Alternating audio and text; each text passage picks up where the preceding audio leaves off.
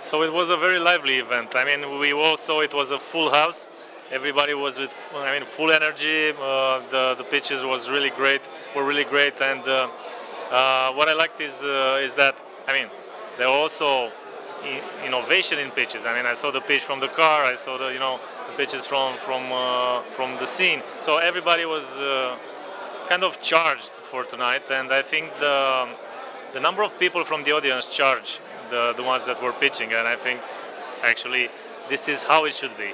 Well, actually it was heavy on automotive, to be frank. I mean, it was clearly in that side, but on the other hand, I also like that we found also the sustainability part, which I liked best. I mean, with GECA, and there were also some other companies on data protection and some other interesting parts that were actually diversifying the whole pitching session. So looking at Romania as economy, I mean, automotive is clearly one of the main industries in Romania, so I do understand why automotive was the main, in a way, tonight. But on the other hand, I would say that the other ones managed to produce equilibrium in terms of expectations and also different other fields that were interesting.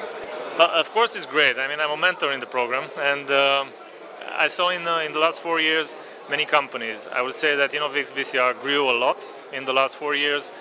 We can see in numbers, but we can see in results, and also we can see in pitching sessions. And I also was discussing with some startups from the cohort 1 or 2, year 1 and 2, and they were saying, "Oh, the level we are today," And the best thing is that the journey does not end when you finish the cohort. The journey just begins when you finish the cohort, with the alumni.